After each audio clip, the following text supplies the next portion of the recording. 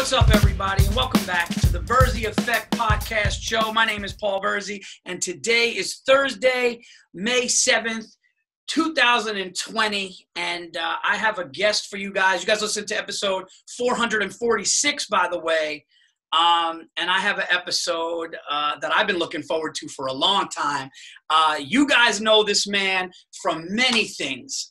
As a former wide receiver in the NFL with the Seahawks, with the Vikings, with the Detroit Lions, now a host on Good Morning Football, which I've been on multiple times, and a host of CBS's NFL Today, the one and only, one of my favorites out there, Nate Burleson. What's up, man? Thank you so much for being on the show.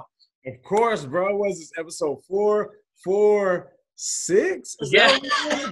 I'm with that. Hey, listen, I appreciate you. Let me get this out the way so I don't have to get to it.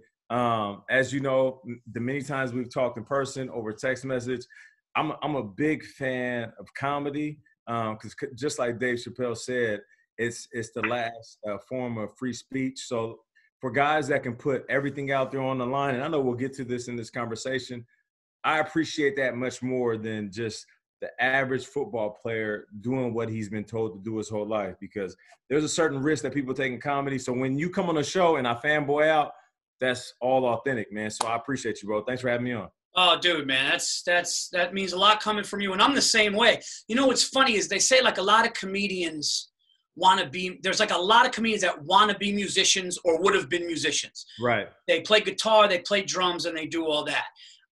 They fan out when they see that. Me, it was always sports because, believe it or not, I'm 5'8", but I could play. Always had a jump shot. I can tell by your build, bro. Yeah, always could play football. Always could, and just when I see people that did it at that level. Now you played in the league for 11 seasons. 11 seasons, yeah. And you got drafted where? Yeah, I got drafted to the Minnesota Vikings in 2003. They had Randy Moss, and at that time, which is crazy, like not too many guys can tell this story, but like I was drafted to a team that had the best in the business. You know, there's only a few guys every year that can like say that. You know, like for the young running back who just got drafted to the Chiefs, he could say, "Oh, I got drafted to the team that has the best quarterback because it's Pat Mahomes." But for me, like walking in that locker room as a third-round draft pick, drafted as a wide receiver on a team that has a wide receiver that is the most feared man in the planet, and that was Randy Moss. It's funny you say that. Randy Moss is my favorite. And am I crazy to say this? And I want to know from somebody who did it and was in the league, am I crazy to say that even though Randy Moss might not be as overall great as far as work ethic and all that, like what Jerry Rice did, but was more talented than anybody that's ever done it, including Jerry Rice, as far as athletic talent? You know what I like about our conversations? It forces me to think about things that I've never thought about. But as you ask me that question, something popped in my head that I've never said out loud, and hopefully it comes out correctly. So Jordan, to me, is the best overall player ever. Like, I was born in the 80s, raised in the 90s, influenced by the 2000s. So Jordan, to me, is the best overall player ever. But I would not in a million years want to see Vince Carter on a fast break. Like, I'd rather test my ability to block a dunk over Jordan than Vince. Vince was just vicious in the air. He had way more hops. He was way more aggressive. He was trying to take your soul when he dunked on you. The reason I say all that, so I can bring it full circle. Yeah. Jerry Rice is the GOAT. Like, he's the GOAT. But I would not want to see Randy Moss as a defender. So, like, for you to say, like, yo, is he like – I know respect due to Jerry, and there's so many guys that we can appreciate for the numbers, stats, and accolades, but is Randy the best? I look at it like that. Like, if you're guarding a guy one-on-one, what pumps more fear in you? Like, I'm a big fan of horror, comedy, like we said, but I love horror flicks because it kind of like ignites a feeling in you that we don't tap into. It's that like that nervousness, those goosebumps, your heart starts racing. Yeah. You're like, oh shit, is there a boogeyman under the bed? So like that is a feeling that the normal human doesn't tap into. Now let me take everybody into the locker room, take them onto the field, take them onto the basketball court. the same feeling that you get when you're watching those scary movies is the same thing a grown man gets when he's guarding Randy Moss. Like he's sitting there literally on, and I'm not even joking. That's and funny. This is not even me telling a story. I was on the field with Randy as a young player, second year dude. I'm in the slot, right? I'm the young up and comer. Randy he done indoctrinated me in. He's like, yo, you next up. He done hit me with you gonna be my running mate. So at this point, I'm feeling like the Robin to his Batman. Yeah. There were games where I'd be in the slot and I'm looking at Randy Moss. Randy is lined up against a DB. Now, if my height in this camera is the regular receiver height, just me standing completely erect, that's what most receivers would sit there and be. Randy would be so tall in his stance that you would think to yourself, there's no way you can run full speed from that start. You know, as an athlete, you need to get in like some type of like athletic position. Randy would be standing straight up. I'm talking about so far erect. And I would look at the two things that caught my eye, the eyes and the heels of the DB. This is me, 22 years old, in a real-life NFL game. Not a preseason. I'm talking about not a practice, regular season game. I'm looking over, and I see the whites of this DB's eyes. Wow. This is a guy who's paid $1 million to stop all the best receivers, who talks a lot of crap all week. And then I see – and the reason I brought up his heels is because I see his heels on the ground. Anybody that played sports knows the balls of your feet are supposed to be how you move and react. Yeah. This DB is showing me the whites of his eyes and his heels on the ground, which means he's scared shitless, and he also is ready to backpedal out of there. So, like, I get it. Jerry Rice he was unbelievable. But Randy pumped a different type of fear in grown men. So I agree with you. Randy, I remember seeing him as a rookie on Monday Night Football, Lambeau Field, and the show that he put on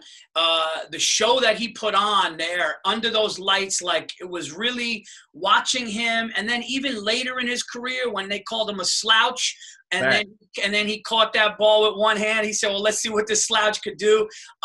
Yeah, he's a special, like, to me. And you'll love this story. I'm at Giant Stadium. And it was Giant Stadium at the time. And it was when they were going for 16-0.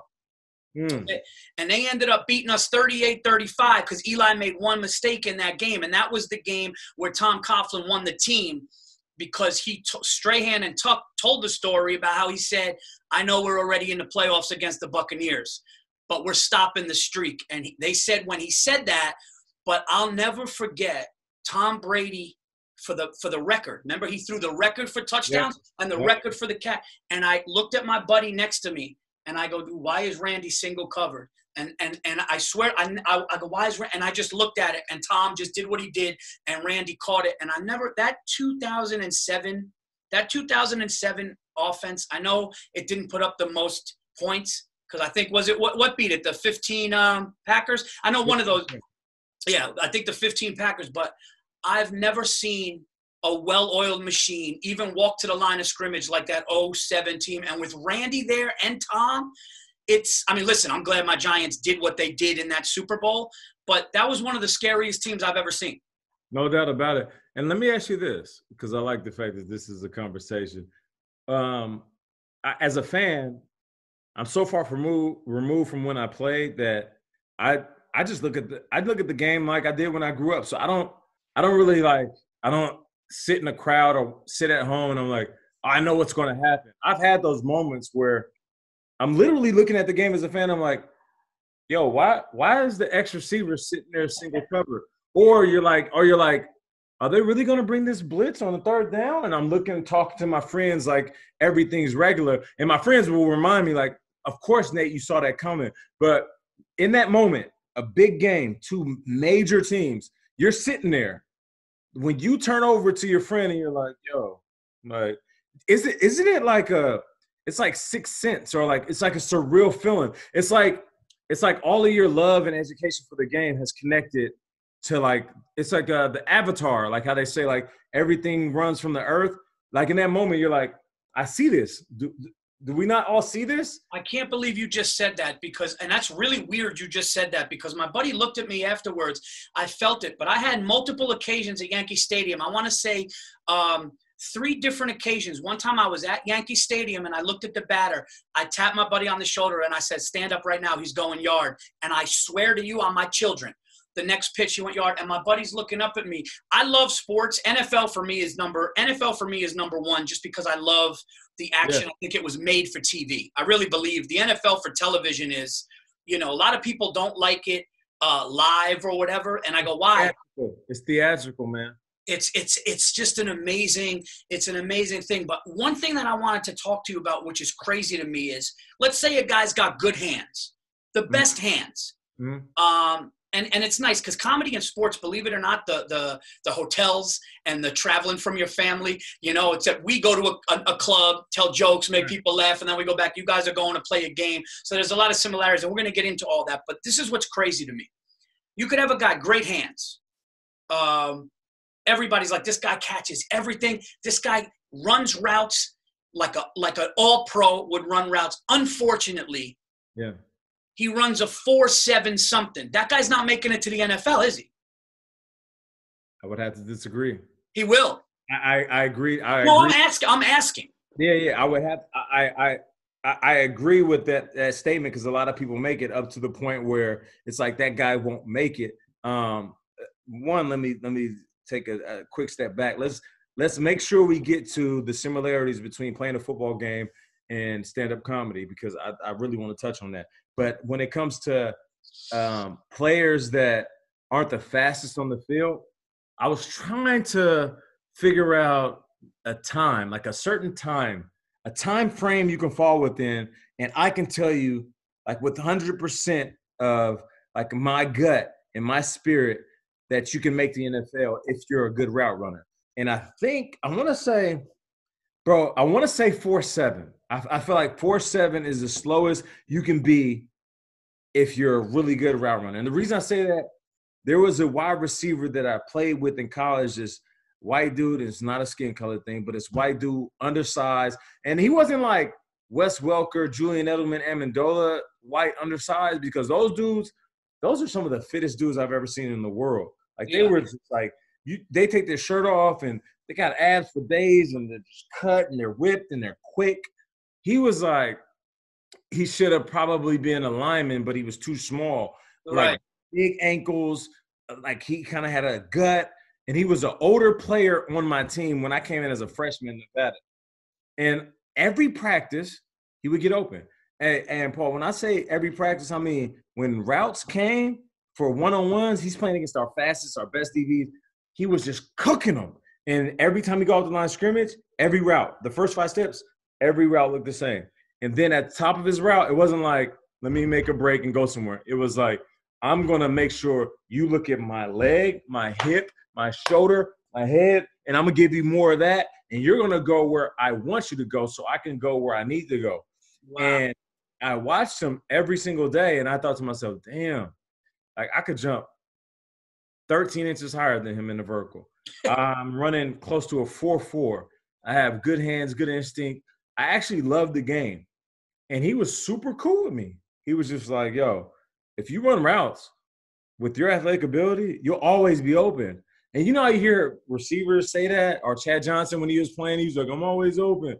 Like you think, man, this dude's an asshole. He's just a wide receiver who's a diva. But there's certain guys, if they like hit that, like that perfect, like that combination of route running and athleticism, like you're great. And I'll give you prime examples. Calvin Johnson, he hit it. He hit that like work ethic and size and weight and speed and strength. Julio Jones. You ever wonder why Julio Jones looks like a DN? But like when he has his mind right and he's a route runner, nobody can stop him. So like to answer your question in a very long-winded way, you don't have to be tall. You don't have to be fast. You don't have to be the quickest guy in the world. But if you're a route runner, I promise you, you'll get open. I promise you. Yeah, wow. Yeah, so you say, but like then once you're getting into 4.8s, 4.9s, you can't do it. Nah. 4 8s, 4 9s, you gotta go kicker, because if you're and I don't care what race you are. If you are 4 8, 4 9 and athletic, in your mind you're athletic, man, kick that rock. You last 50 years. You know what I'm saying? For real. I was actually talking to Pat McCaffrey. Yeah. I did Pat McCaffrey's podcast, and I said to him, I go, are you looking at this going like, I couldn't be in that action, but I could do what I do? And he said, first time he had live NFL game, like you said when you were across from Randy, and you're like, this is crazy. He said he just saw how fast and crazy, and he's like, I don't belong in that. Hey, let me ask you this, because I feel like this is somewhere where we can talk. Yeah. Now, I'm not insinuating anything, and I'm not asking for a specific answer, but something happened last year, right? So Zach Ertz, who's a fantastic tight end, his wife came on the show, right? And she was celebrating the U.S. women's soccer and the year that they had. And of course, we're celebratory. My wife was a collegiate track star. So without my wife, there ain't no Nate B. Like, women rule the world. And I tell my wife all the time, you got something that I don't got, and I love it. So you are the most beautiful thing in the world to me. Sure. And intelligent, and the mother of my children. So Julie Ertz, she came on the show, and she can kick. Like, she can super kick. Like, she's a beast. Super duper kick. Yeah. So on the show, I'm doing my whole I got a daughter that's 9. I just love the fact that, like, you are, along with my wife, a representation that women can do anything. I don't care about, like, the restrictions that society puts on women. Like, you can do anything. And not to mention, like, when it all comes down to it, if you trace back any type of success from any type of man, there's a woman behind it, period. So you can't tell me that women don't run things. But then my boy was telling me, he texted me, and he was like, yo, what's up with you, like, going extra hard with the women thing and the soccer and the field goals with Julie Ertz? And I was like, what do you mean? He's like, no, I get it. You got a daughter. And I get it. The women's soccer team did their thing. He was like, but you honestly believe that Julie Ertz can kick in the league? And I was like, I haven't really thought about it that much. I just feel like if she can get the kickoff, if she can hit 55, then yeah, she's good. And then he said, have you thought about the fact that when those 300-pounders break through the line and they start breathing on you, that's a different type of energy that she has never felt when it comes to soccer. They're physical, but they ain't football and pads, 300-pounder physical. Yeah. So let me ask you, do you think that it is possible for a woman, and I'm putting pressure on you because you put pressure on me, that a woman can kick past college and kick in the league? I don't think so. And I don't think so because the only issue that I have is, and it's not a sexist thing, it's actually a bone structure thing. It's a bones, it's the skeletal, it's the human skeleton. And if a D, it wouldn't be defensive back, whoever comes through. DN, a linebacker, yeah. If somebody just comes through and breaks through, and their job is to go after and something. I never thought about that. That's a good point, bro. Yeah. So when people say, like, should a woman play? Could a woman play? I'm never gonna be like, well, no, she can't kick. No, you're right. If she pins 55 every time, if she can get it down there inside the 10, like a dude can, great. The thing is, I just feel like if something happened, if there's a broken play and then she gets hurt just because she's physically not able to do it. I thought you were going to go somewhere else. I thought you were going to say, now, what do you feel about women in comedy? And I was like, oh, then you're really putting pressure on me. Nah, I'm not going to ask you about Amy Schumer. But I got it. This is hilarious. That's great. I got a hilarious story. My mother used to live through my mother's backwoods was a junior high school where my mom used to live. I didn't go there, but they moved there. And it was a junior high school, and my younger brother and younger sister went to this junior high school, and they had goalposts out. So sometimes we would go, hey, man, you want to just grab a football and, like, in the snow, you want to just go kick field goals, right? Mm-hmm. So we'd kick, we get to, like, 25 to 35 yards. If we hit a good one, and we're there one day, it's nice out, and we're kicking field goals, and we're missing. And I'm missing. My brother's bigger than me. He's missing. I swear to God, these two girls walked by. in like UGG type boots. And they were like backpacks and 7th and 8th grade girls. And we're like at the 20 kicking. And and she goes, hey, could we try? I swear to God, this girl walked up in UGG boots. She didn't kick on the side. She kicked straight. And she put her backpack down. We held it. Boom. And it went through. And she just put her backpack on and just kept walking. And I never felt less of a man. And but I was also like, it was the most gangster shit that like, it was so, I was just like, that was the most gangster shit. And I'm glad I have somewhere to tell that story to, because I'll tell friends, you know, if we smoke a cigar, but I'm glad that I'm telling you. But I think, yeah, women are, look at what they can do in the UFC. Some of those women in the UFC, man, like. Oh my gosh, forget about it. They would beat up an NFL player. Forget about it, bro. Like these young ladies who display their athletic ability, especially, you mentioned it, the UFC, MMA. I'll be watching some of them fights, and I'm like, I'm straight. I don't want no smoke. I don't want no smoke. So I want to talk about comedy too with you. What's up? You're somebody that could do. I believe this, and I'm not just saying this. You have this thing that I always said Eminem has, the rapper. Eminem could have been, there's absolutely no doubt in my mind. I've been doing stand-up comedy total since the first time I ever picked up a microphone, 20 years. Hold on. Oh, it's all good.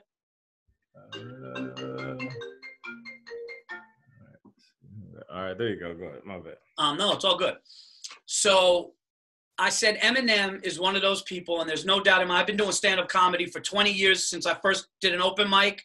I've been a professional for about 16 years, almost 17 years. There's no doubt in my mind if Eminem decided to not rap and become a great stand-up comic, he would have.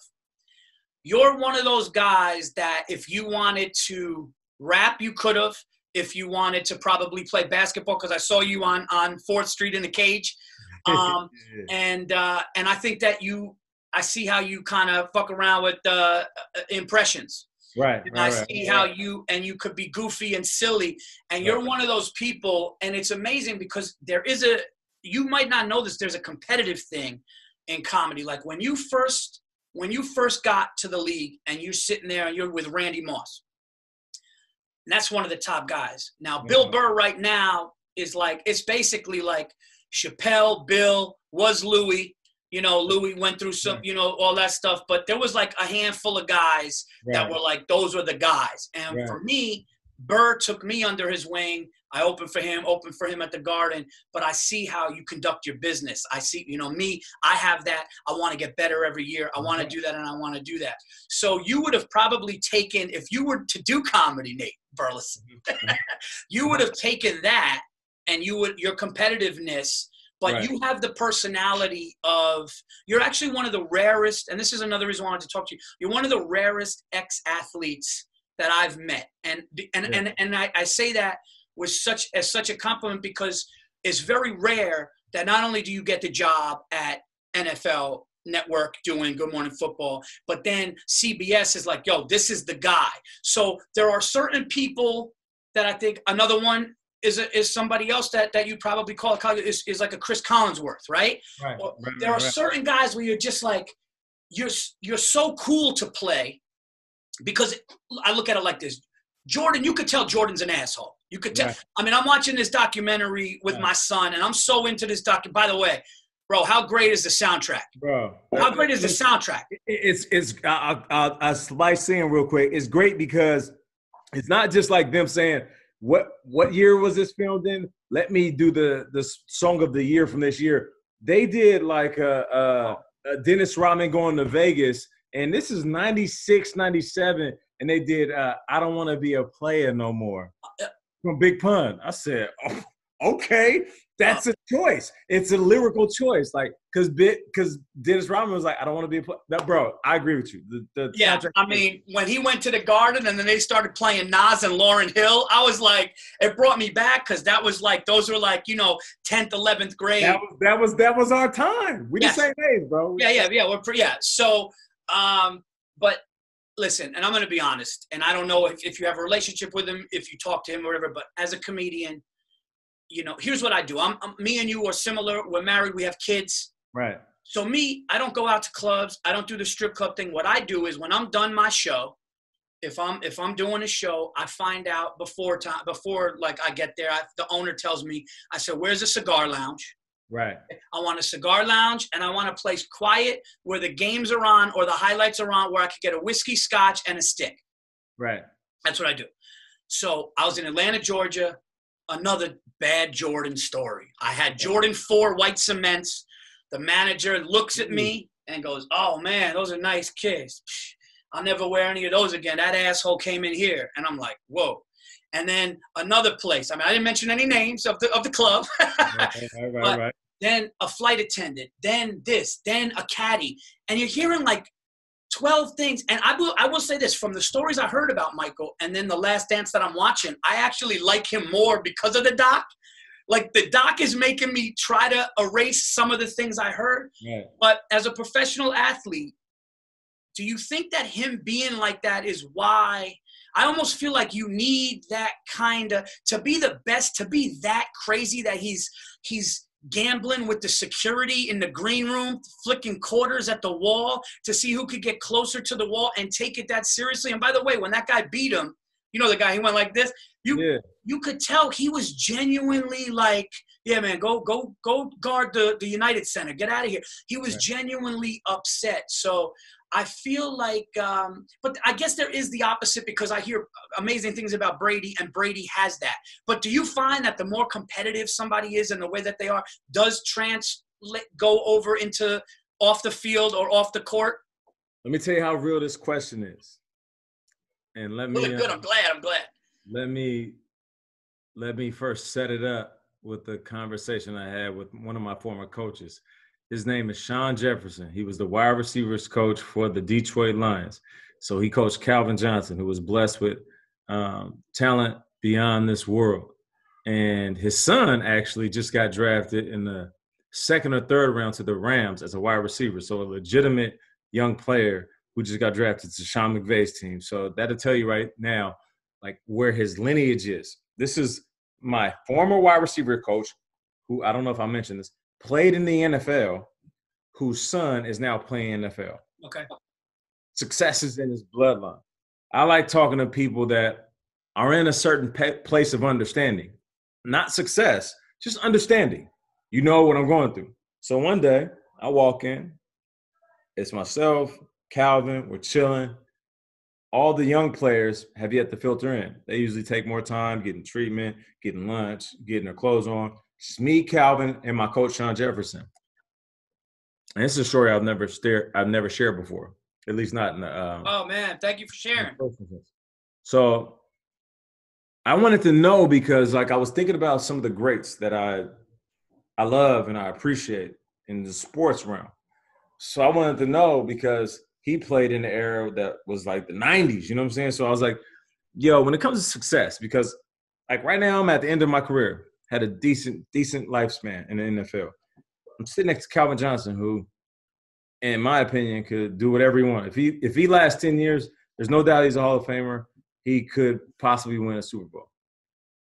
When it comes to success of guys that came before us, 80s, 90s, early 2000s, do you think that there is something to being an asshole and also being a little bit of a villain? And I'll leave the villain as like a ellipsis and let you fill that in. Okay. And I said, and he's like, what do you mean, Nate? I said, well, think about Tiger Woods. Think about Michael Jordan. Think about Wilt Chamberlain, the Mark McGuires and Barry Bonds. Think about Lawrence Taylor. Think about Babe Ruth. So as you can probably assume, the details within the description of each individual depends on what your recollection is. Right. And I was trying to get him to, like, see my point of view. If you can dominate life, like, if you could dominate like just interaction, that means every room you walk into, I'm the big dog. Like I'm barking. You know what I'm saying? Yeah. If every social circle I exist in, everybody looks at me as if I'm like the sun, and I'm creating solar power to the energy of the space. If I can walk into a club or a bar or any type of social setting, and the opposite sex looks at me and is like, yo, you are the one I want to stand next to, as if they were in need of a human heater. Yeah. What like how difficult really is athletics? So the point I'm trying to make is if like Jordan being a jerk and whatever, but like Jordan conquered every space. His first 5 years in the league, he was all-star MVP, scoring leader, defensive MVP of the league. He was all of these things, and not to mention he was Gatorade, Nike, Hanes. He did all these things. At some point, because life has been conquered, the most difficult thing, which was supposed to be the sport you're playing, becomes easy. If that makes sense at all. This is an athlete thinking about the greatest athletes I've ever seen. So I thought one day when I was just sitting back, chilling, had a drink, and I was like, yo, is there something to the greatest players we've ever like witnessed and the ones that we praise, that once they conquered a certain level of like life existence, the job that is hard to the masses became easy to them? Like once Ali realized like my feet are quicker, my hands are quicker, and my mouth is quicker, like I can literally hit you in one. Once Mike Tyson, who admittedly was just on a tear in life in general, in general, we're talking life. Paul, you know what I'm talking about? Yeah. Life. Yeah. Once he started to like conquer life, knocking a grown man out who is probably top 15 in the world of strength and chaos. Yeah. Like I think like you get to a point where these guys, they have to cross a certain threshold. And once if they're athletic and gifted enough, once they cross that threshold, it's almost like they can't lose. You know what I'm saying? No, it makes complete sense. And I'm going to take what you said, I'm going to take it a step further because I noticed something, and I really think there's something to this. What does Michael Jordan, Tom Brady, who else we could say? You could even say Babe Ruth, and I'll tell you why. Who else? Aaron Rodgers. You want to know what? Michael Jordan got cut in high school. Yeah. Aaron Rodgers got humiliated in that green room during draft day when they got the camera on him and his mother, 20-something pick.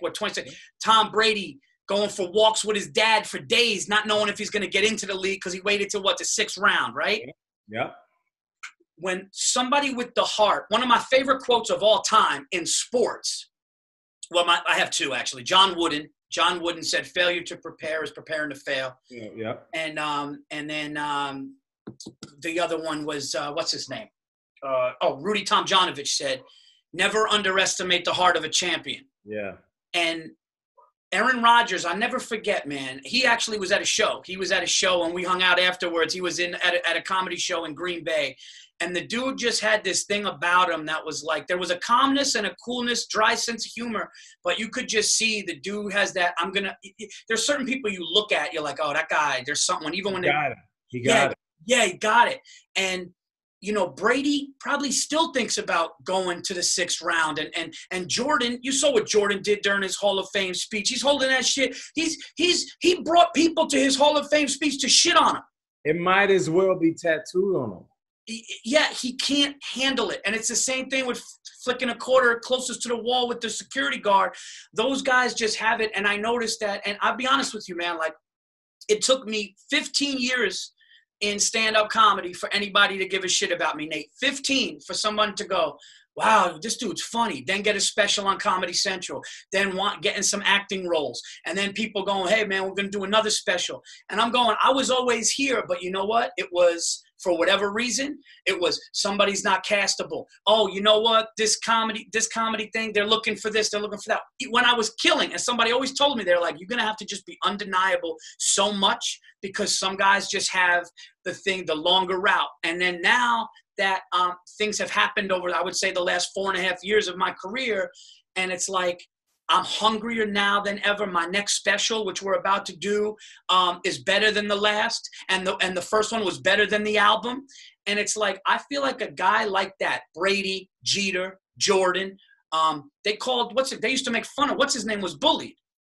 Babe Ruth was bullied, called fat. Yeah. And now, I mean, you could argue, somebody made a good point to me. Somebody said Babe Ruth could be the reason that started, one of the big reasons that started American sports. He was one of the first people to make crowds gather to see something that they heard about, early 1900s, people, like crowds. The first athlete to go. So I think that there's a tenacity in being disappointed young when you have it in you. I think you do have to be the guy. Like you said, you got to have it. No doubt about it. But then there's something when you get hurt like that and you're like, Michael Jordan could have stopped playing, right? After he got cut? No doubt about it. He could have stopped playing. And he decided, you know what? Nah, I got something that I believe in. I'm going to ride this through. Yeah, it's crazy. Who is the best? This is one I wanted to ask you. Who's the biggest winner like that you were around in your career? You know, it's crazy. I would say Dante Culpepper. Dante Culpepper was from Ocala, Florida, which, as he described it to me, was country, hood, the South.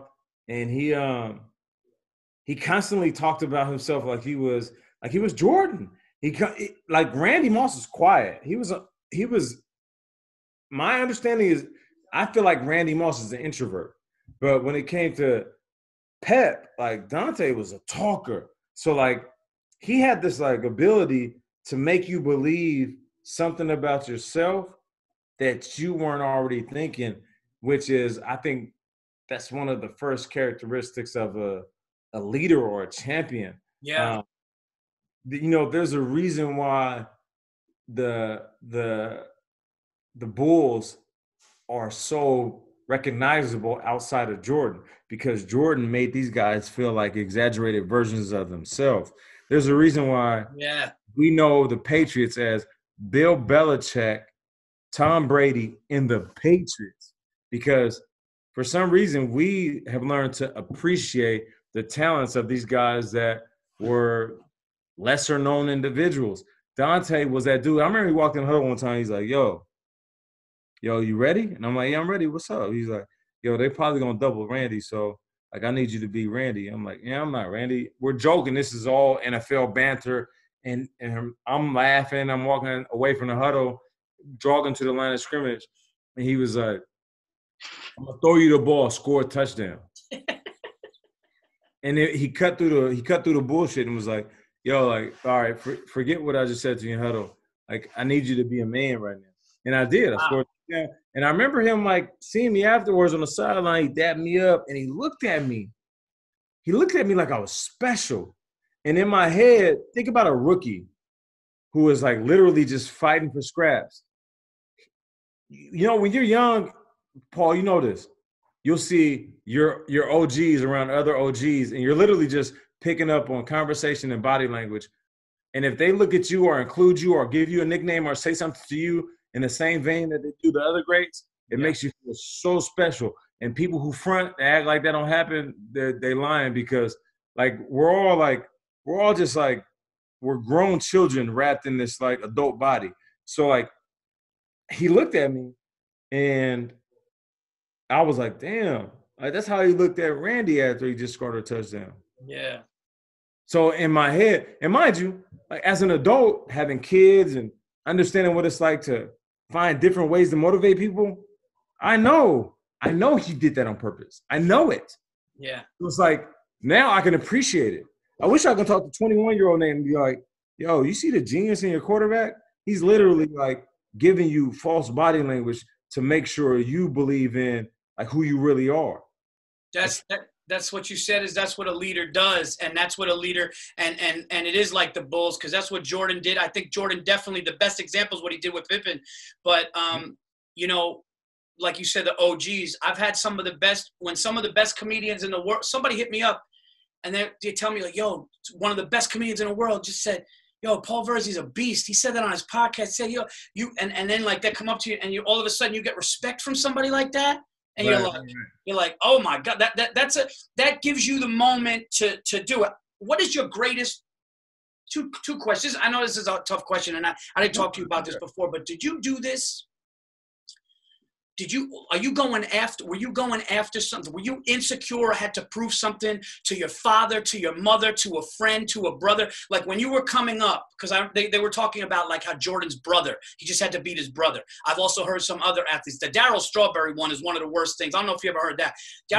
Darryl Strawberry said he's rounding second base at Shea Stadium in the World Series, and everyone's going nuts. And he said he felt this big because his father said that he was a piece of shit that was never going to be anything. And he said he felt that going around second base instead of enjoying it. And I'm going, so for anybody that, how crazy is that? And then people are going, how come, man, 6 times with cocaine, 7 times with cocaine?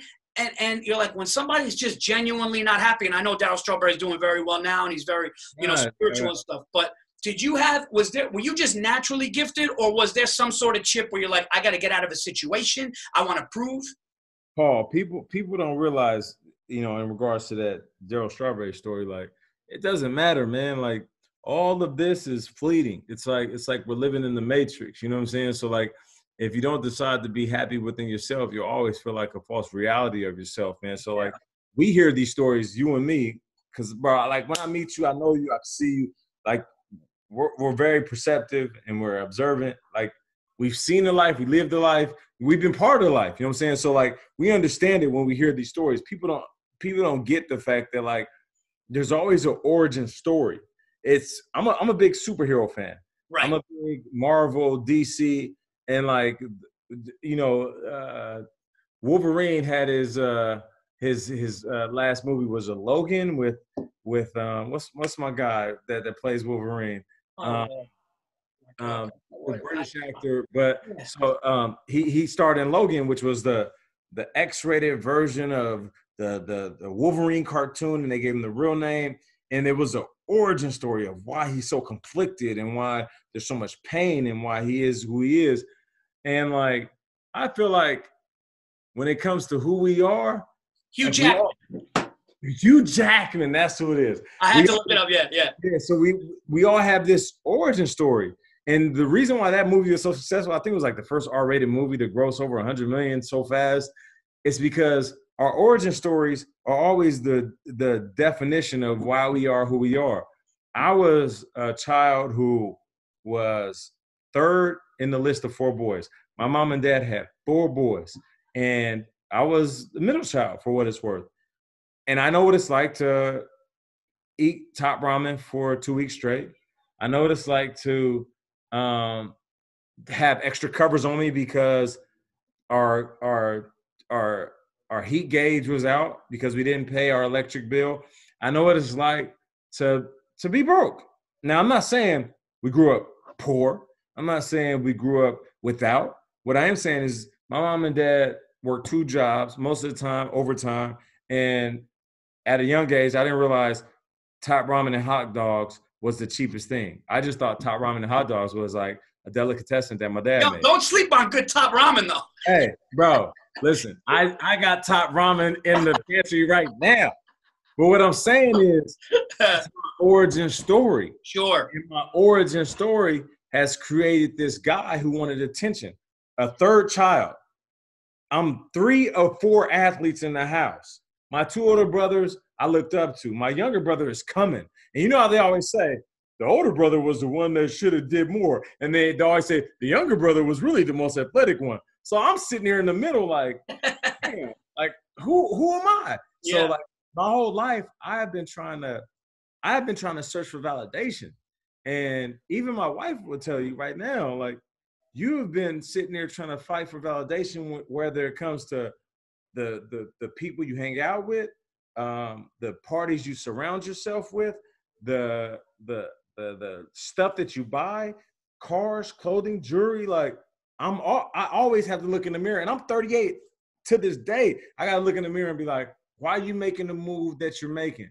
Are you making it because you want attention? Are you making it because it makes you happy? And that's literally because I at certain times in my life, I felt like just that lost middle child. You know what I'm saying? That's just what it is. No, I mean, mine's just bad. I had a really bad, my parents had a brutal divorce when I was 5. My brother was 10. There was no security. And so when I would go tell funny stories or do impressions or people would watch me even reenact a comedy movie and people liked me and laughed because of it, that was my way of getting the attention. And when I had a skill at it, then it took it to another level, which brings me to my next question, which is perfect. We only got a few more minutes, man. This has been amazing. But so who's the funniest dude? Who is the funniest dude you ever played with, as far as like, and he could be talented, but like who just was like always was there a hilarious football player, whether it was on your team or not, like even when you were on the opposing team and you were just like, this guy is just like, I want to be mad and hate this guy, but he's hilarious? All right, so you're gonna like this. So we talked about him earlier on, and you're gonna like this because people love silly stories about superstars. Calvin Johnson was funny, and he was the type of funny that he didn't try. Like, he was an introvert, so he didn't like to talk. He didn't like to say much. But there were moments where you would get this, like, I would get a genuine laugh. I'll give you 2 examples. We're playing against the Denver Broncos, right? This is the Tim Tebow-led Denver Broncos. Now, Calvin catches a screen. I'm blocking for Calvin. I'm blocking my cornerback. Calvin's behind me. He gets tackled, and he's getting, like, folded up. And it's typical for a football play. But there's a guy on his ankles, which is the DB, because they never want to hit him up top. Yeah. And there was a linebacker who was, like, pulling him behind and doing one of those, like pretzel moves where they were trying to break him. Not really trying to hurt him or ruin his career, but really, like, unnecessary, and it could hurt him. Now, Calvin doesn't say much, never says much. He gets in the huddle, and we're sitting there chilling. And so it's like me and Calvin, and, like, let's say this is me, and not because this is black, but just to say this is me. So I'm looking at Calvin, and I'm like, you good? He's like, I'm good. So Matt Stafford comes in. I believe it's Matt Stafford, and he calls a run play right down the gut. And we're about to score. We're close to the end zone. And he's like, hey, yo, Nate. I'm like, what's up? He's like, let me get the slot. And I'm like, what do you mean get the slot? Because I'm a slot receiver. Yeah. I'm like, but you on the outside. He's like, nah, but we'll switch positions. I'm like, what's going on, bro? Like, what are you talking about? He's like, I gotta get a little payback. That dude, that linebacker, he was trying to hurt me. And I'm like, all right, I guess. Like, so now I'm like, now mind you, Calvin's not smiling at me. Me, I'm the whole time just laughing. I get outside. I'm at receiver. I'm looking down like this. This is one of the few times in my career where I didn't even run the route. I didn't go block my dude. I didn't do it because I was so interested on what Calvin was about to do. I look down. Calvin is, like, peeking inside, just staring down his linebacker. Hike. He runs. He doesn't even block the nickel back in front of him. Plants his foot, runs in, and he grabbed this dude, bro, and was just like, boom, and took him down and was slamming him on the ground. Just, wow. Right? He pretty much had his hands around his neck. And he's just jamming this dude up in the ground because he felt like that guy disrespected him. And it's funny because Calvin's chill. He's nice. He's like a big teddy bear. But in that moment, he was like, yo, I got to get some payback because this dude just tried to disrespect me, right? So I love it. I'm enjoying it. Yeah. That was the one moment in my on the field days that I loved seeing Calvin step outside his character. Another time, it was my first year in Detroit. We used to do 40 times, vertical jumps, bench press, all that stuff. because the Detroit Lions wanted to know if you were working on off-season. So I get there. All the receivers did bench press, 225. You know, it's like we'll tap out around 6, 7. Some of the stronger receivers will tap out around like 12 or 13. Calvin gets up there, and after jumping a 44-inch vertical, he's like, ooh, 15, 16, 17. Now he realizes he's past the mark of like regular receivers. You ever seen like the Incredibles where they were like, Dash, don't run so fast? Yeah. So in his head, he's probably thinking, I'm not going to like embarrass my guys. So he's like this, 18, 19. And he goes, 20. And I'm behind him, spotting him. He's like this, 20. So he racks it, and everybody's like, oh, yeah, 20 reps, 225, which is crazy. And I get up, and everybody's like patting him on the back, and we walk over to get some Gatorade. And I was like, bro, what were you doing? He's like, what are you talking about? I'm like, you could have did like 5 more. And he's like, Calvin, so chill. He's like, you saw that? And I was like, yeah, I saw that, bro. Like, it was like a superhero, like trying to hide his superpowers. It's like, come on, man. How is that guy not a movie star in Hollywood? Talk about that guy. Like, if they said tomorrow Calvin Johnson is the next 007, I would be like, yup. Yeah, he's smooth. He's casual. He graduated with an engineering degree.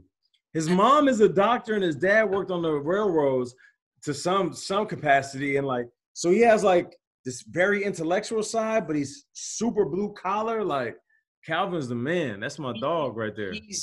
He's amazing, dude. And I'll tell you what, man, it was kind of gangster the way he left the league. Real talk. It was. He was like, you know what? Like the way he did that, like he wasn't trying to get. He wasn't going to be that boxer that just never got it and got punch drunk. He seemed like he knew his window, or he was just like, you know what? I don't want to do this anymore. It's nice. Well, they say that history repeats itself. Barry Sanders retired after 9 years. So did Calvin. Once he started thinking about it, the Detroit Lions, from my understanding, basically sent a message through his representation that if he did retire, that he's going to have to pay back a certain amount. And I think that infuriated him. I was like, word? Like, me? A guy that never has cared about his brand or money, like, you're going to make me pay back? And he's kind of like, all right, well, I'm going to bounce. Like, I've been here 9 years and never complained. I could have been traded. I could have asked. You see how players manipulate their fate in the league? Calvin didn't do any of that. Yeah. He could have been like, yo, trade me, I'm out. But he didn't. Calvin, and this is no lie. Mm-hmm. Calvin, I've known this dude for now, I don't know, almost 20 years. 10 years, I'm sorry. So a decade. When I started playing with Calvin, I used to harass him about money because I was always interested in how people handled their money, how they talked about their money, if money controlled them. And he never, when I say never talked about or even cared about money. It was all like, man, my agent take care of it. So I know personally, and this is a strong statement, especially say on any platform, but I don't think Calvin like cared that like he was walking away from football. He knew he was blessed to play it, but it's like, I'm not gonna take whatever your expectations are for me and have them ruin the way I look at life. Like he was aware that he was way more gifted than everybody. Yeah. It was almost like a burden. You know, when we had conditioning and Calvin probably wanted to take a break and not run as fast, he knew because God gave him extra. It was like a Madden. He was like a creative player because God made him faster, bigger, stronger. He knew like, I gotta show everybody like I'm 5 yards faster than everybody. Yeah. How crazy is that? Every day he feels like he has to be that. And he's probably just got tired. You know what I mean? Yeah, and it's funny because, like, fans are selfish. They want more of greatness. But when that person is like, no, this is not – I'm tapped. Barry Sanders can walk okay now. Right. And there were some guys that were in the league that are running backs that can't, which is crazy. So I just got somebody asked me to ask you this. Somebody goes, yo, ask Nate who he would have loved to play with if he could have played with anybody that he never got a chance to play with. Somebody you wish you played with, you know, in the league. The person I wish that I played with would probably be on the defensive side of the ball because I fed off energy. So I knew that I was going to bring enough electricity on the offense side of the ball that when I sat down, I was going to be spent. I've always appreciated guys that played on defense that, like, when I'm sitting down and the coach is coming over with the game plan, like, look at this, all right, you got to make sure, okay, they're picking up the blitz and you got to – I always knew, like, I needed to watch something that gave me that, like, that feeling. Mm-hmm. And for better or for worse, I feel like I would have loved to see Lawrence Taylor play, man. Like, yeah. He was just different. You know what I'm saying? Like, and also in the sense of being like, I've met him a couple of times. We're actually represented by the same agent. Also in the sense, like, if I knew, like, if I was his teammate, like maybe he would have been even greater in the sense that he would have fell back from some of the, like, situations and chaos that he was susceptible to. And I'm not saying just I'm talking about me as well. Like, I done lived it. I done partied and kicked it. So I'm a player that played from 2003 to 2014, and I know how crazy, like, that window of time was. I'm not gonna fault him for playing in the 80s when he was at one point the most recognizable athlete in the world. Yeah. Like, I would have loved to have, like, played with that. You know what I mean? Oh my God! Like, you know, the Carl Banks story with the chains. Yeah. I mean, those like, and stuff like that. And I also love when Parcells is like, you guys are complaining about him sleeping in meetings. You play like him on Sunday, you could sleep in meetings too.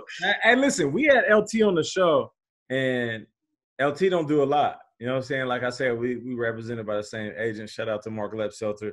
And he came on, he's chilling. And he relaxed. You know, LT, he shoot from the hip.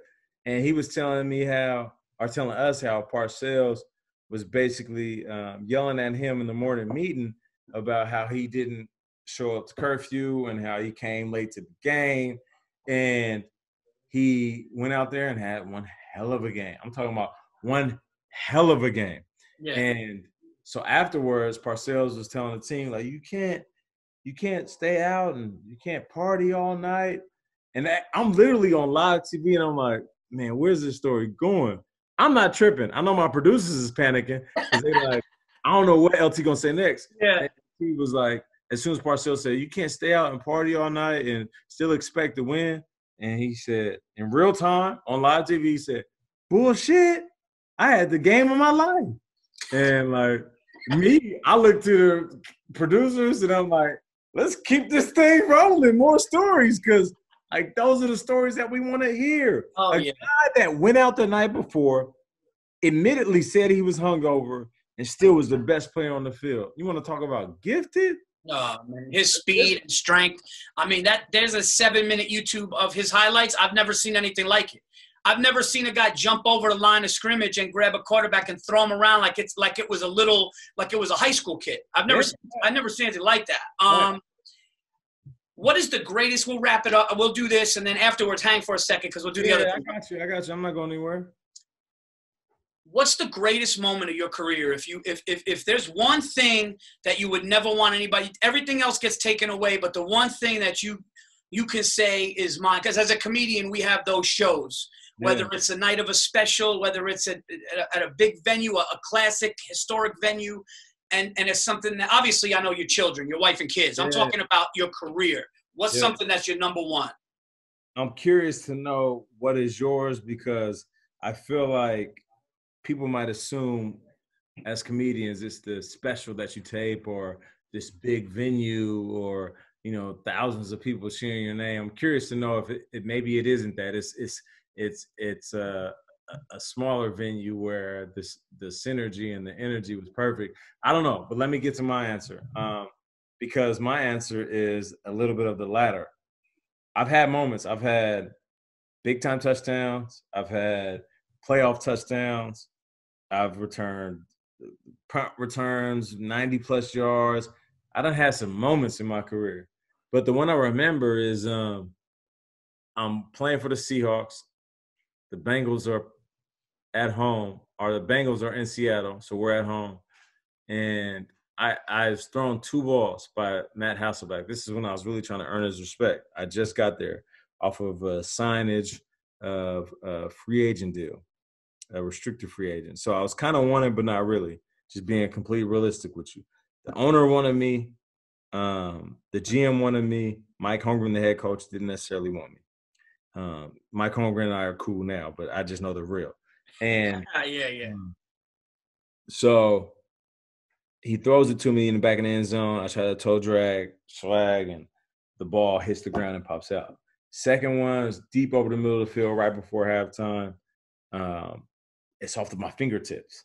Now, as a receiver, I can easily say, yo, that one hit literally my fingertips. The other one, the ball caused the fumble. I mean, the ground caused the fumble. So, like, I can tell you how hard it is. I've been the dude that was always raised to not say anything. So I just like kept shit quiet, went to the sideline. People like, yo, what the Nate? Like, you a bum, bro? What are you doing? The crowd yelling at me. What are you doing? Oh, bro, say you suck. And I'm just like quiet. I remember Matt Hasselbeck like, yo, just chill. Like, don't worry about all that. I'm going to come to you later in the game. Fast forward, end of the game, fourth quarter. We're down by like 5. And the Cincinnati Bengals are playing cover 2. We're like 30 yards away. Matt Hasselbeck breaks the huddle. We got 989, which is 2 streaks and a streak up the middle. And I'm on the left side. And I look at this cornerback who's so far inside, but he's so far inside because the safety is cheating over the top. So I'm like, oh, there's a gap. Like, there's a gap between that safety's coverage and the cornerback. If I can get to that gap, I'm talking about just that little pocket shot. If I can get that hole, Matt's going to hit me. And I was thinking, like, as I'm lining up, this is how fast everything works. I'm thinking, like, damn, like, that's a pipe dream. Like, maybe Matt didn't see that coverage like I see it. Wait, that's because you thought the safety was too far back? He was too far back, and I knew he couldn't get to the sideline by the time I get there. Mm-hmm. So I'm like, oh, man, whatever. Maybe Matt ain't see it like I see it. Because this is just me doing my computer science of the actual defense. Yeah. I look over at Matt, and Matt's like this. It's the international sign of I'm coming to you. Yeah. For anybody that don't understand football, yeah, you're in a bar and you single and you look over at a girl that's been kind of looking at you, and you like hesitant. You like, you know what? You tell your boys like, hey, yo, you know what? Nah, she looking at me. I'll be right back. And you look over, and she get back at you. She go like this. Yeah, that's the same thing. It's gonna be a touchdown either way. Yeah. So, look. I run that route, I catch that ball, boom, and the safety's speeding. And he hit me, and as soon as I take the hit, I look down, pylon there, and I scoot in. And the reason this is special to me, because there's a redemption factor of, like, me dropping 2 balls. Like, how difficult, who cares? I dropped 2 balls, and my quarterback's sticking with me like, I got you. And then more importantly, I caught that touchdown, and my wife was in a suite. And, like, this is the first year I was, like, really able to, like, there's, like, you know how it is. There's a level of, like, money you make, and you're like, I'm going to splurge. This was my, like, I'm going to splurge this season. And every single game, I'm like, I don't even know if it's worth it. Because, like, I don't get to see her. She's on the suite on the field. Like, baby, you can't be in the regulars. So, I saw her, and as I scored this touchdown, I'm like, oh, there go my baby. And I ran over, and I gave her a football, and I blew a kiss to her. It's on film somewhere. But, like, so, like, it's a moment in a moment, you know what I'm saying, that was encapsulated by a moment. So that's my very long-winded way. That's an amazing story. That's my story. That's amazing. Yeah, mine was Garden. Mine was Madison Square Garden. Okay.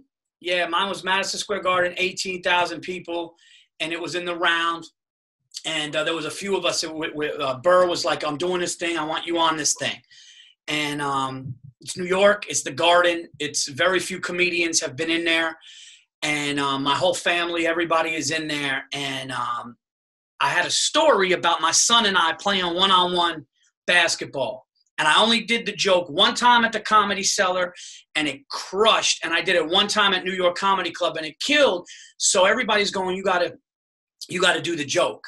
So I get a phone call from Bill Burr, and Burr goes, yo, I was talking to Conan O'Brien and Andy Richter, and I told them about that joke with you and Lucas playing basketball, and they were laughing. And I go, yeah, I think that's going to be a piece in a new hour. He goes, it has to be. Then I told another one of my buddies, shout out to Chris Lambert. We were at a comedy club in New Jersey, and he goes, you should do that at the Garden. And I go, buddy, I only did that twice. Now, in comedy rules, you need to know. Right. You got to know it's going to hit. You need to test it. Probably, I would say sometimes I'm a little rebel. If it hits like 4 or 5 times, I'm going to do it, but not at the Garden. I would need like 20 times before I did it at the Garden. That's holy ground, bro. Yeah. I mean, this is, and I'm a Knicks fan. I got Ewing's, right. So it's the Garden, and I go out there, and I'm like, I'm going to see how the set goes. And if the set's going good, I'm going to close with it. If the set's going all right, I'll figure it out. And Nate, it's documented. People have talked about it. Where I go, like it's people know. And I had the set of my life killing.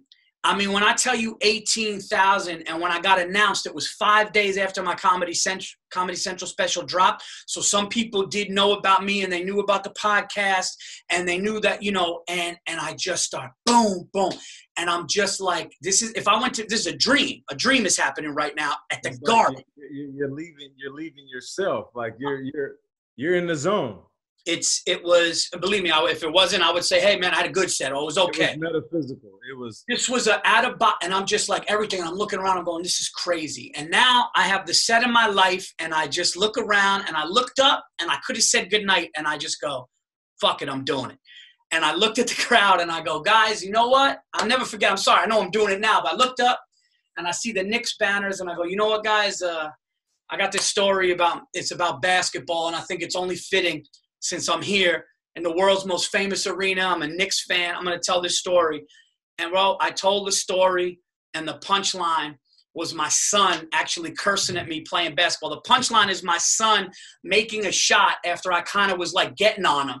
And he just goes, let's fucking go, right? And I did that and everything. And then I said goodnight. And it was literally like a 3-pointer to win a title in that arena. Yeah. And I remember going into the green room, and they got all kinds of drinks, and Chris Rock and Questlove were there. Damn. And apparently somebody said, yo, and Burr killed. Burr went on and killed. He did his hour. And somebody said, Chris Rock goes, yo, his boys that opened killed, and Burr's like one of the new kings or something. And then Chris Rock and Questlove like walked by and just looked at me. And I just know that moment, and I'm sitting there with a drink, and then my wife comes in, and my wife brought some girlfriends and all these people. And I just remember being like, I wasn't in myself. It was just like the craziest, like it was like a dream of everything that I ever, from standing on soda crates in bars in New Jersey, literally standing on a Coca-Cola crate in a bar in New Jersey, trying to tell jokes over people eating and games on. And to now being there and having all these agents and everybody, and my special had just dropped, and Burr was like, hey man, I'd love for you to get on. And just have that in New York, man, is something that I'll take with me forever. But those moments. That's dope, bro. Like, no, I feel that 100%. Like, I feel that. And it's, people say that there isn't any healthy addictions, but the addiction to a moment that is transcended is perfectly fine. And I feel like that's why, and I said it on the show this morning, I said Tom Brady, like I said before on the show, has an unhealthy addiction to success, because like people know what the definition of euphoria is, but majority of the world don't know what it feels like. And like that was euphoria, bro. You know what I mean? And that's the best way to put it, but was so amazing was when I had my depression and my breakdown in 16, where I didn't think I was going to get out of 16 alive. Not because I would ever hurt myself. The craziest part about my depression in 16 was it was so bad, Nate, that I would never hurt myself. So I thought I was going to live in hell. And And then I was convinced that something was wrong with me. I was convinced that I had a brain tumor. I was convinced that I had my body was dying. I went through something mentally, and I was on stage in Hartford, Connecticut at the Funny Bone Comedy Club. It was a Thursday night. There's about 250 people there. And I'm on stage killing in a full-fledged panic attack, out-of-body depressed experience opposite. And I remember seeing this table looking at me, smiling, laughing, drinking. And in my mind, I'm going, these people are laughing so hard at me right now. I'm so mentally in a panic, in an anxiety-ridden, brutal hell. I'm an out-of-body experience of unhappiness. And I'm doing this, and I drove home in like this slow motion haze, and that's when my breakdown happened. So then to fast forward 2 years later or whatever it was at Madison Square Garden and be in that green room, a new man holding a drink, knowing what I just did. And so when people get depressed and they tell me, yo, Paul, like, thank you for your story about 2016 because you got me out of it. I always tell people, yo, it's going to get better. It's going, if you got it, listen, I know it's hard. I know depression's hard, but if you want to get better and you fight through it and shit, it's going to get better. And so when you say euphoria, it's amazing because I had both aspects. I've had the opposite out of body of hell and then the out of body of like, this is never, ever going to get better. I'm right there with you. I had previous to that year that I explained where I felt like everything just went right in that one specific moment on the football field. I had tore my ACL and I went to, like you're talking about the highs and lows of the NFL. Seattle Seahawks played in Buffalo, first game of the season. And first quarter, I scored a touchdown. I catch this deep bomb. This is like prime, Nate. We're talking late 20s. I could jump as high as I've ever jumped. I'm strong, I'm fast, I'm physical. I catch this bomb over the dude. I literally snatched the ball from him like I'm a bully. And in my head, I'm thinking first quarter of the first game of the season, I'm going to score 16 to 18 touchdowns because I did it in college. So I was like, this is the year where it all comes together. I'm loving it. Shortly thereafter, I tweaked my knee, and I don't think anything of it. I tell the trainers, nah, leave me alone. Like, stop, don't touch me. And I wrap it up at halftime. I put a spandex over at halftime. I take some anti-inflammatories, which is basically just disguisers and pain pills. And I'm out there running. And I remember my calf and my knee started cramping up. And I'm like, damn, something's wrong. But being hard-headed, I'm like, whatever. I'm going to go ahead and, like, I'm going to just keep playing. Third quarter, Matt Hasselbeck's at quarterback. The cornerback is so far inside of me, I had an option route, which means I can go in towards him, stop right in front of me, or run an out route. Me and Matt on the same page. He sees what I see. I'm like, I'm running this out route. I'm going to run away from this dude. I'm going to score 2 touchdowns. First game of the season. This is going to be the best start of my career. 2 touchdowns in the first game of the season. You kidding me? Like, I'm about to be on some, like, 15, 16, 18 touchdown shit. So I run, and I plant my left leg, go down. I'm like, what the hell? So the trainers come over, the doctors come over, you all right? You all right? I'm like, I don't know who tackled me. He's like, what do you mean? Nobody tackled you. I'm like, no, somebody hit me. Somebody clipped my leg. I went down. Like the DB was way in there. I was going to catch this touchdown. I just saw Matt throw the ball, and it hit the ground. They're like, nobody hit you. Your knee gave out. We'll figure out what it is. Wow. So I end up tearing my ACL. I go back after the long flight. I tear my ACL. I go get my surgery in Alabama. A doctor by the name of Dr. Andrews. He's done everybody. Kobe, rest in peace. Every major athlete, superstars, from basketball to Olympic athletes. So he makes me feel comfortable about, like, yo, like you're Nate Burleson. I've done, like, look at my wall. Charles Barkley. I don't know, whoever else you can name, I've done them. And I'm like, all right, cool. This is where the space that you're talking about, this is where I hit for the first time. I get my surgery, and I started doing rehab. Shortly thereafter, they're like, yo, week after, 2 weeks after, don't mix alcohol with your pain pills because that's just not cool. So, like, 2 weeks in, I'm kind of risking it. I'm like, I go to the bar. I'm staying at this local small hotel close to where my rehab is. I go down to the bar, and I'm like, yo, let me get a vodka cranberry. And he's like, all right, cool. Mr. Burleson, yeah, how's your knee doing? I'm like, I'm cool. Knee's all right. I'm getting better. Take my little drink. I'm looking at whatever local games they have on because they don't have Seahawks games because it's Alabama, right? Next few days, I'm like, yo, let me get like a double. Make it a double. Take my little double. Next week, yo, let me get a triple. And he's like, all right. He's like, all right, Mr. Burleson, how's your knee doing? I'm like, that's cool. It's cool. I go in my room, and this will set me over. And you don't realize what sets you over the top until you look back on it. I remember like trying to pay attention to the game and listen to the game, and they weren't saying my name.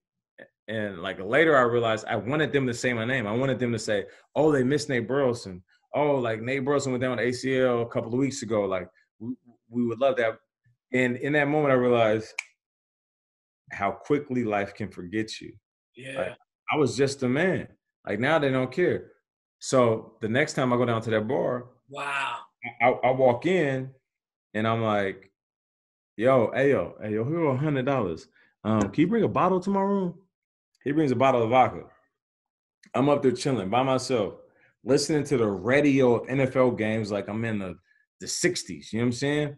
And whoa. And I remember drinking and waking up. And mind you, I'm a guy that I like to get in pajamas, my hoop shorts. I got a certain routine before bed. I wake up like this. And I was like, I don't sleep on top of the covers. I got a certain thing, a certain feeling, a certain mood, a certain rhythm when I go to bed. And when I woke up, I looked down, I was fully dressed. And my arms were they were like semi-crossed. They weren't like perfectly crossed, but they were like semi-crossed, which I never sleep like that. Yeah. I'm a stomach sideways. Yeah. And in my head, I was like, oh, this is how people fit in a casket. Yeah. So I was like, I'm either going to be able to control this monster, which is this spirit, this energy that is telling me you're never going to run as fast, you're never going to jump as high. All that stupid money that you spent, you wasted it. And you're never going to be what everybody thought you would be. Like injuries will ruin people's careers. This could ruin your life. That monster that kept repeating those things, I was like, I'm going to beat that. And I woke up that day and I was like, I'm going to beat that. So like that was that state. Like you talk about that place you were in, like I was in that same place. Wow, that's crazy, man. That's amazing. All right, last one. Is the NFL season going to start on time? Yeah, it's starting. But I do feel like there might be some spacing, some like I heard some rumors that they're going to like sell 1/3 of the tickets, maybe half of the tickets, okay, and then space out the fans. But I still got some reservations about that. Like you can space out the fans, but Paul, if you're coming at me and I'm blocking you, and I'm like, huh, and then like a little like you remember the movie Outbreak where it's like a little comes out on you, you're gonna be like, yeah. And what happens if one player tests positive? You know, does that mean that team's not going to play? Like that's what I'm saying. Yeah, that's a tricky thing. Do you like the Joe Burrow first pick? You got to take him first. Yeah, you got to take him first. He's the man. You know what I'm saying? Like he came in and he proved that he can play in a perfect system. And people were like, yo, well, he had a lot of like pro players around him. Okay, he's gonna have pro players around him in the NFL. He's a pro now, so. Let's and he like you see this. Joe got a certain cool about him. It's almost like he been here before. Like you look at him and be like, are you 24 or 34? Because when I saw him smoking that cigar, I was like, he's a reincarnated person. Like he's been here before. We get that. Yeah. When I saw him sitting there smoking a cigar after winning the national, I'm going like, that's a grown man. That's a grown man that fought in World War II. Like this is not LSU. Like you won a national championship. That's nothing compared to what you've been through in your past life. Oh, that's great, man. Nate, thank you so much. This has been TVE 446. We're going to do something real quick, but thank you so much, guys. Check out Nate on when football starts, Sunday mornings on NFL Today on CBS. Obviously, every morning on Good Morning Football on the NFL Network. You are the absolute best, brother. Appreciate you, bro.